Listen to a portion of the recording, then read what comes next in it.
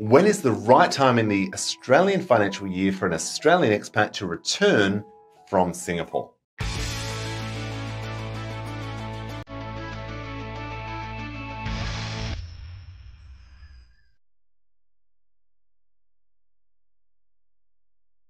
Hi there, I'm Jared Brown, Australian expat financial planner here in Singapore, working with Australian expats to make the most of their personal finances. Now, the question that I'm asked time and time again is when is the right time for an Aussie expat to leave Singapore and become an Australian tax resident again? Now, there is no one size fits all. It's not the 1st of July or the 1st of January or some other mysterious date within the year that's the magic time to return to Australia. It's always case by case and a matter of running your own numbers. So to illustrate that point, let's consider a case study. So we have our Australian expat in Singapore, we'll call him Joe. Joe's earning $300,000 here in Singapore. He's considering when to return to Australia. It's currently March 2024, and he's not quite sure whether he should move now, wait a month or two, or move in the new financial year. So let's run the numbers for Joe to illustrate what difference this could make. So in scenario one, Joe's going to move back to Australia from Singapore on the 1st of July.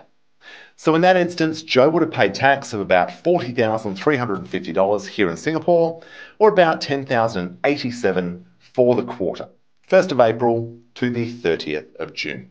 $10,000 in tax payable, that's the bill.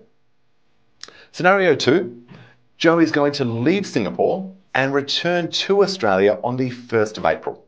So Joe's going to have the 1st of April to the 30th of June of this financial year in Australia, paying tax in Australia.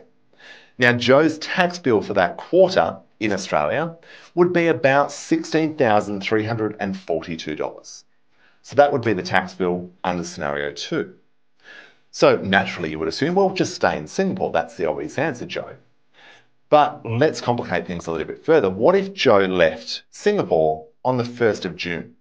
So Joe's going to have 1 month of taxable income in Australia, and the rest is going to pay here in Singapore.